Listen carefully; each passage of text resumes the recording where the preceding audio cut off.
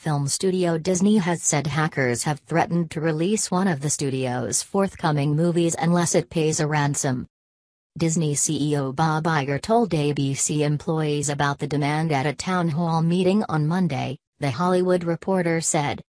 He did not name the film, but Deadline reports that it is Pirates of the Caribbean, Dead Men Tell No Tales.